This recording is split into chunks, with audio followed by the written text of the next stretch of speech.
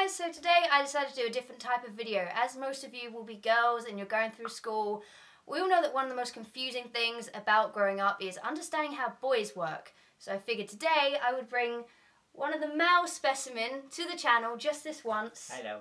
Hello. This is Luke and he's gonna be... serious. Serious, just for once. He's actually not going to throw things in my face. So, progression. So I have my own questions, and I also ask people on Twitter to send their questions. So think back to like when you were at school, and you were like 14, 15, kind of girls are a confusing thing, and boys are a confusing thing. So just trying to think back to that mentality of how you were. Okay, so I was going to start with one of my questions, but I'm going to get the silly one out the way. Because this is the question I was literally asked the most. When boys wear skinny jeans, where does the wing wang go? Because that is a mystery to girls. Genuinely. It generally like you pick a side, and it sort of just. Doesn't that hurt? No. I genuinely didn't mean to do that. I'm sorry. It's fine. Generally, it picks a side and it goes down. Like you just put them on and then just one just goes. Yeah, well, I think most guys their thing has like a side it sort of leans more to. Yeah, I've heard that. Some people hang left, hang right. Yeah, so I think it just sort of like right now I think I'm left. Okay. I'm not wearing skinny jeans, but I'm slightly left. Okay. Good to know, everybody. You asked. Luke Cutforth hangs left. I don't know what that means. What if that means something? So like I think before we move on to like what do you do if someone fancies you sort of thing? Like, let's talk about school for a minute. Yeah. Let's get the proper school things out of the way. Number one, boys' toilets stink. Why? Discuss. They are disgusting. So what? Do you have a pee trough? Shall I go really into depth? Yeah, we want to know. Really into depth. Okay, so when you're a guy... So firstly, yes, there's some places have a pee trough.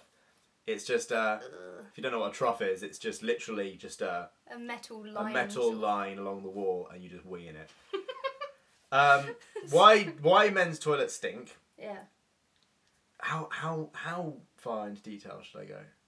So okay, moderately, I think. Okay, okay. For certain reasons, and anatomically, I won't go into even more detail. That's fine. You can't always wee completely straight when you're a guy. Yeah. And sometimes you go to the toilet and you genuinely are like, I'm gonna wee, and it comes like a spray, you don't know. You sort of have to guess where it's gonna go. Not a spray. That's pressure. We're not cats. That's we're not like marking our territory. That's serious pressure though. But yeah, you have to sort of guess where it's going to go. Because like sometimes you can just wee and it can go just off like that way. Can you not just like kneel really close into the urinal and then there's like could, no way of... Like, you'd look a bit weird, but... This is why you wouldn't survive as a man. Okay. You can't like you can't like place yourself in the urinal. I don't know. But no, it's not even that. It's more like toilets. Because like when you're around 14, 15, you don't want your friends looking at your willy, and so you sort of you use a toilet even though there's a trough perfectly good trough to use. But you use a toilet, and so when you go to the toilet, you sort of gauge is it going to go left, right, and you're sometimes wrong, and it just splashes all over the floor. So the smell is basically guys who have It's just lots of wee all over the floor. But it's so pungent. It's so... That might be something to do with the fact that guys just people in general don't. They don't hydrate properly. If you drink the right amount of water, you don't. Your pee doesn't stink. That is true. And also, this is genuinely true, and it's slightly off topic, but genuinely, if you eat a lot of fruit, if you have a lot of sweet fruits, it does actually make your pee smell like less disgusting and more sort of like a sweet kind of. Good. That's just I know that sounds really weird, but. Come and smell my wee. I'm gonna be serious, aren't I? If a girl had a crush on you, would you prefer them to be upfront and let you know about it, or keep it to themselves and sort of subtle hints, or how would you like a girl to let you know whether they're good looking to you or not, or whether you know them well or not? How would you like them to be, or how would you have liked them to be when you were 15? I think. Firstly, it really depends on whether you like them.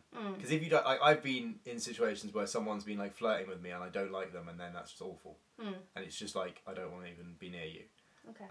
Not even in a horrible way. It's just awkward, and you don't want to lead someone on.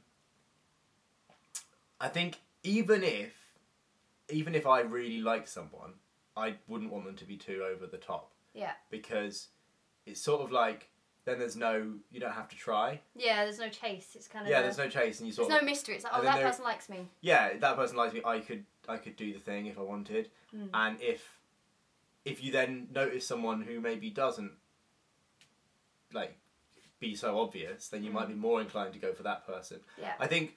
No, I get that. I think it's true. Like my mum always used to be like, "Oh, play hard to get," because I used to go out with people who then like a month later lost interest in me, and it happened so much. And I was like, "What am I doing wrong?"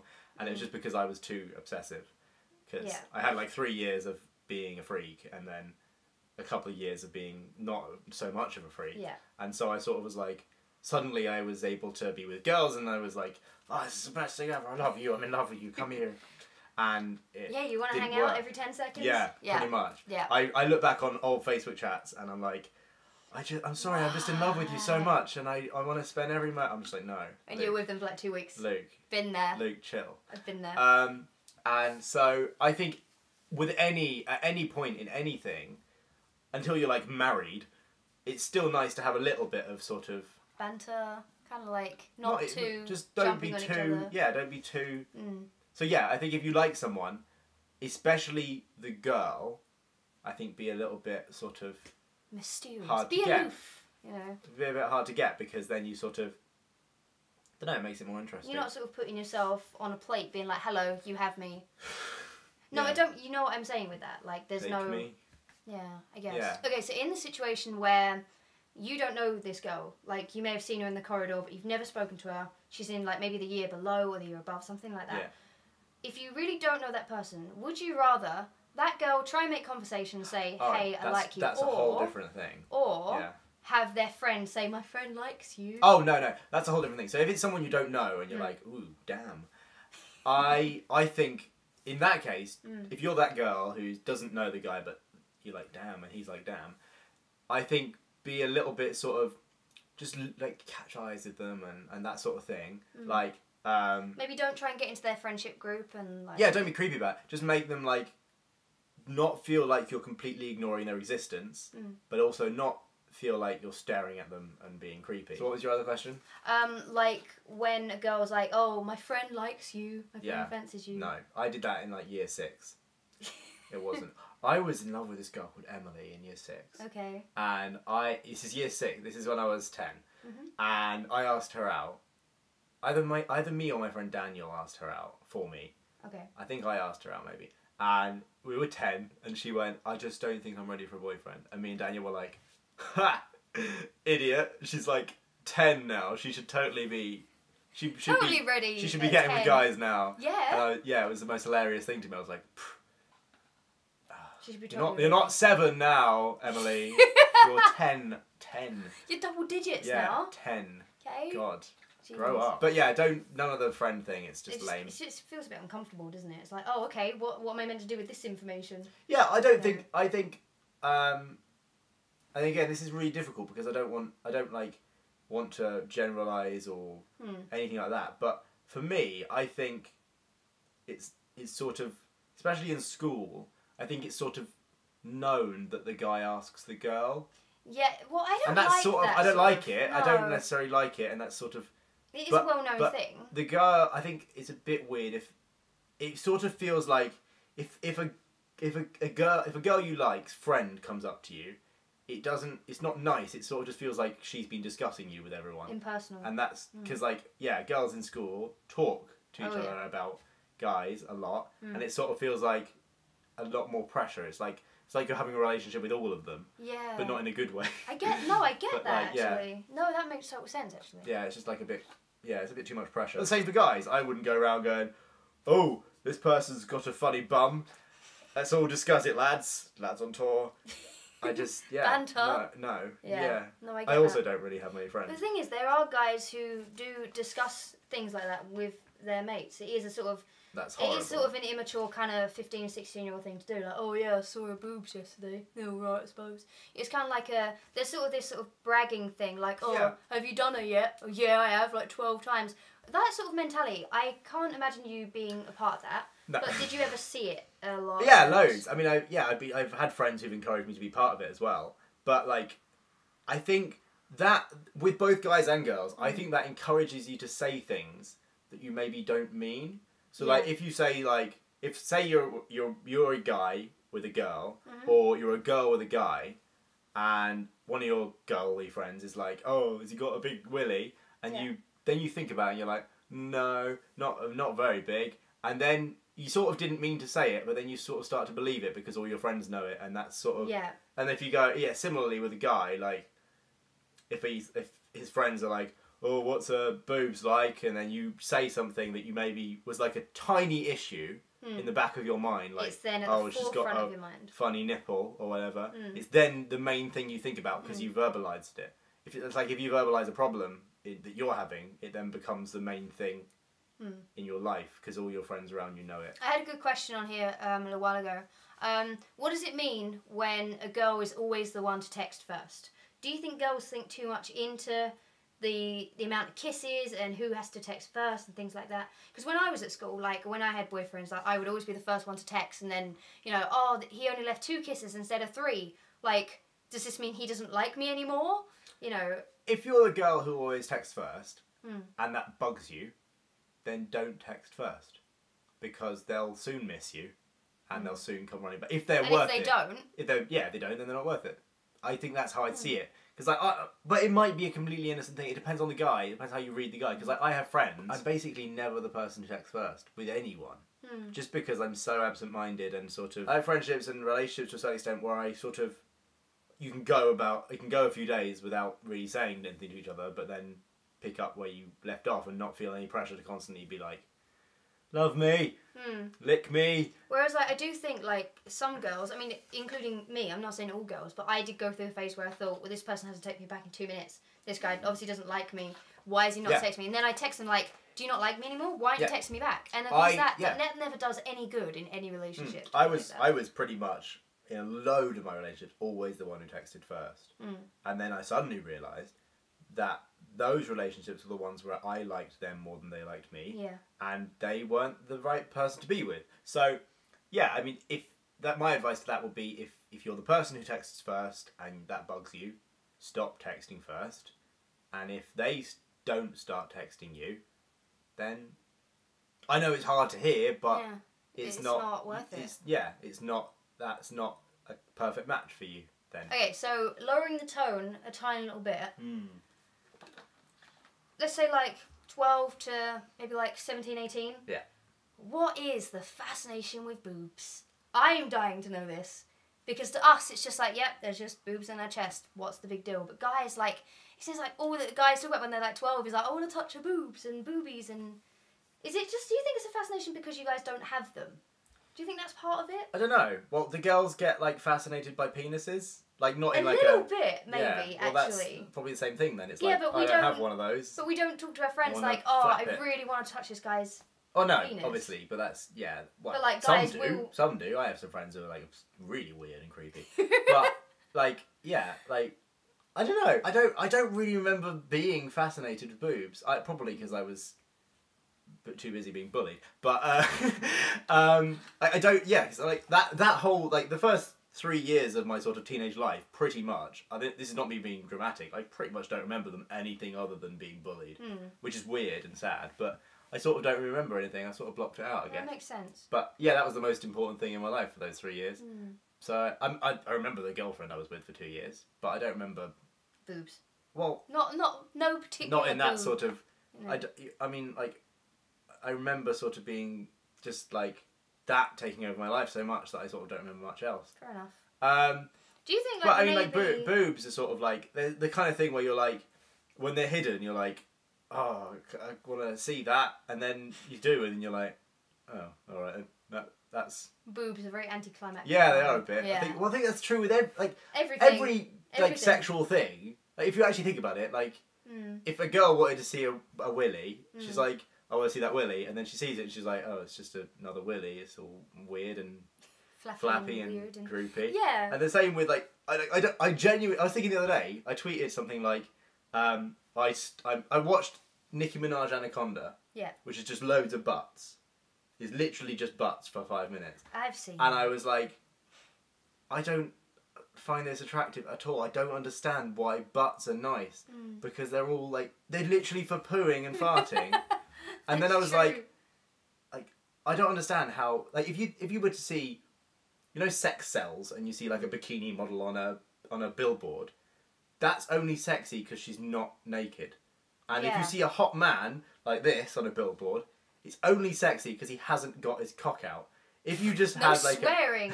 Excuse me.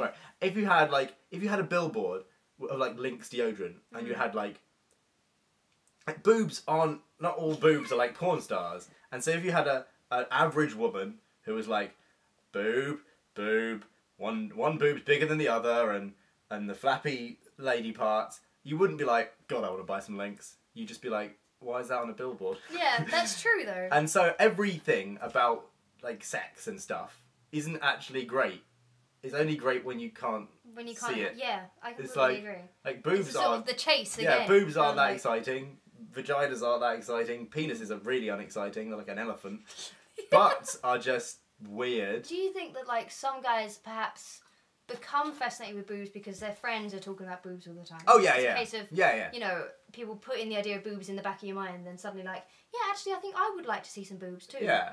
Kind of like that. Yeah. What is the attraction of beards? That's true, actually. Like, when guys are, like, 14, 15, they get their first little bit of stubble, they're, like, so desperate to show it off. Well, that's obvious. Is that, like, just That's obvious. It's I am a man now. Who's more grown up?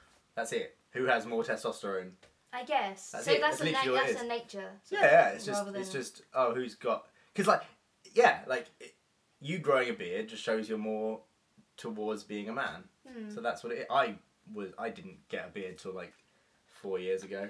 When I was like 16, 17, I was not a man at all. So when I was like 15, 16, my mum left a razor in my room for when I first needed it, because obviously it's like probably like a girl with a bra or a period. You don't want to ask. It's probably quite awkward to ask. Yeah. And so they just sort of left it, and it was literally there for a year before I needed it, and she left it there when I was like 16. So I wasn't very manly. Fair enough. Still not. Okay, I think we can probably end on one more. I think. Why is it like if a girl likes a guy and the guy appears to like the girl and they're getting on pretty well and things are like, oh, they're nearly asking each other out and stuff, and then the guy just completely loses interest, like doesn't want to talk to you, is really off with you, won't text you anymore, is that like, do you think that's intentional, like the guy just doesn't want to know anymore, or do you think there's like... Part of that with some guys is the playing hard to get thing. Yeah. Like if you, like I've been in the situation a couple of times where I've been texting someone I like and then suddenly being like, oh, I'm coming on too strong, or this is going too quick, or whatever. I should cool off a bit. Yeah, I should chill for a moment, or they'll just stop liking me. So maybe that. Maybe they're just a rubbish boy, in which case, punch them in the willy. Sometimes guys just find someone else. Girls probably find someone else as well, I'm sure. When you're sort of, I don't know what age the person who asked this question is, but when you're sort of like 14, 15, 16, you sort of change your mind very quickly about stuff.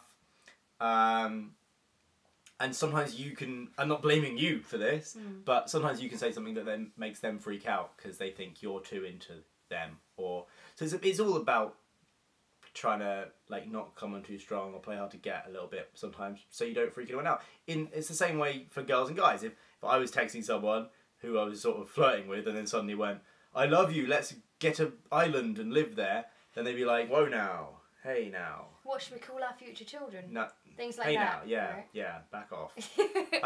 So probably, those are a few things, but if you've not done that and you don't think you've done anything to make that happen, they're probably just an asshole, so you should probably just leave and never look back. That's good advice. Thank you. I like that. I am the guru. I think, like, just on the flip side, I have been like that to guys, though. At times, I have tried to really cool it off. And that's just because, like, I think I want to break it off with them, but I don't want to actually say it. If I've been gutless and like, oh, I don't want to break up with them, it's really awkward. Yeah. You kind of try and make that other person... You think it's kinder to sort of drift away. Yeah, and then hope that that person breaks up with you. I admit, I'm guilty of having done that before. So maybe that's I've done that, yeah. Not in the same way. I'm obsessive over what people think and whether people are happy, like to the extent like that I put that before myself sometimes, which is stupid. So I've done that, but sort of like I sort of slowly do it. The one time I have done it, I think I then just was like, okay, I feel bad about this, and broke up with them to not leave them hanging. That's probably like I've been done like 50 times and only done someone like 3 times. Oh. So that shows you my track history of ladies. But always the dump, never the dumper. Dumpy. Yeah. Dumper, Always yeah. the dumpy, never the dumper. That's it. Cool. Thank you for being in the video, Lukey. Yeah. Thank you for giving us some insight into the crazy male mind of like a 14-year-old boy. Thank you. You're welcome. I appreciate it. You can check out Luke's channel. It's a little bit less serious than this one. Yeah. Although all of you know who Luke is anyway. There's like 2 serious videos on there. Yeah, true. 2 out of like 400 maybe. Yeah. Well, yes. And if you have any questions, I can be in another thing. So we can always make another episode. So just leave your questions for Luke about boys and how boys are in the comments below, and Luke will try his best to answer them. Again, Luke doesn't represent all boys, all of the male gender. I don't represent all the female gender. I'm sure I'll have annoyed someone in some way with something I've said. I haven't intended to. I have no idea what it'll be. But if I have, then I very much apologise for that. Thank you. Bye bye. Good. Okay. You can go now. Bye bye. Bye guys.